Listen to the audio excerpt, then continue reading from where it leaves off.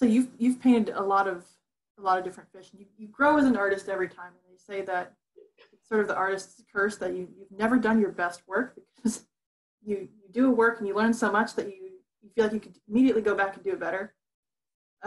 Does that happen to you? And if so, do you always like the work that you've done most recently, or do you have old favorites?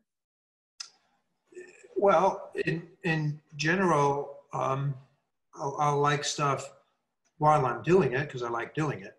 But over time, I start to pick it apart. So I'm very glad to sell it, so I don't have to look at it. Yeah. Okay. But no, I have some favorites. You know, you grow in fits and starts. You don't always. It's not always a straight line. Sometimes when you go to work on a painting, sometimes you feel like, oh my gosh, I can't even do anything today. I'm not going to do anything today. Other days you feel like, wow, you're really on it. And then the other thing about painting that's that you learn from is what I call happy accidents or mistakes. Things happen as you go, and you go, wow, that looks good. I didn't intend to do it. No one has to know that. Boy, that looks good. And then you try to remember what you did and recreate it. So, yeah, I'm in general, I think most decent artists are always dissatisfied and trying to get better. But you know, sometimes you hit a real high note and you're very pleased. You're like, wow, I didn't know I could do that. But most of the time, you know, you're always striving to get better. It's natural. Could you elaborate on the larger paintings, the 12 footers, for instance, or sorry, the 12 to 24 inch sizes? Do you then enlarge them after that? Well, I buy rolls of watercolor paper. I mean, first of all, I buy sheets. I work on 22 by 30. I work on 29 by 41. And I work on 40 by 60. Those are standard Arches watercolor paper sizes that I work on.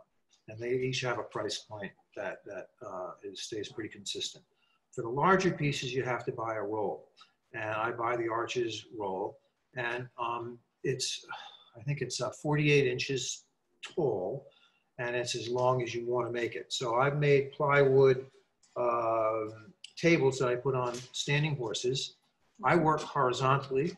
So I have to project my images with a opaque projector, or now I use actually an Epson digital projector. I do my drawings on about an 18-inch format. I scan it, I make it a JPEG, and I put it into the Epson projector, and I project it onto the paper, which is, you know, I put it against the wall, I project it onto the paper, and I trace it. Then I wet the piece of paper in the tub, and I put it on a piece of gator board, and I tape it down with strapping tape or packing tape, the brown craft paper tape, and I let it dry. That's called sizing it. That way, when I work on it, it doesn't buckle and go all over the place, so I have a nice flat sheet to work on. And then I do my technique. Unfortunately, I have to work horizontally for my technique.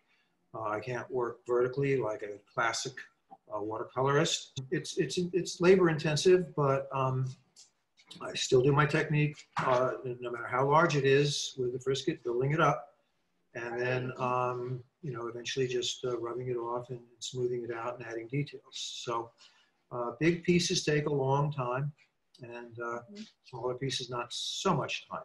But here's the interesting thing: if I'm doing sharks or whales or animals that don't have a lot of detail, sometimes I can do a 5 or 8 foot shark, and at the same time it might take me to do a 20 by 30 tropical fish with a whole bunch of scales.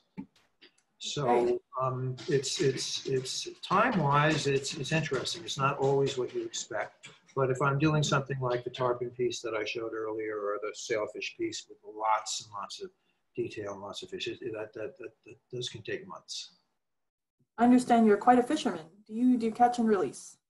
Yes, I'm a third generation fly fisherman, and I tie my own flies, and I am catch and release up to a certain point. I understand mortality rates with catch and release with trout can be, it's a controversy. Some people say it's 3% if you know how to handle the fish. Other people say it's up to 30%. I'm not a headhunter or a head count type of trophy hunter type fly fisherman. I don't like to catch more than a dozen fish a day. I just don't see the point in it. I've quit often after 2 or 3 or 4 fish. That's just me. I tend to think that mortality rates are probably pretty high.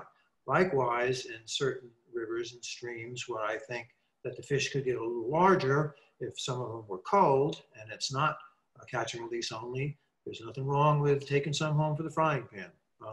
It all depends on the environment, if the trout are having a good time or a hard time. If there's a lot of predation from people or minks or otters or whatever, I'll leave them alone. But if there's an abundance of fish and you can see that they're on the smaller side, it helps to cull them because then there'll be some bigger fish for other people to catch. So it depends. I do like to catch and keep, but mostly I practice catch and release. Thank you very much. All right. Thank you. All right.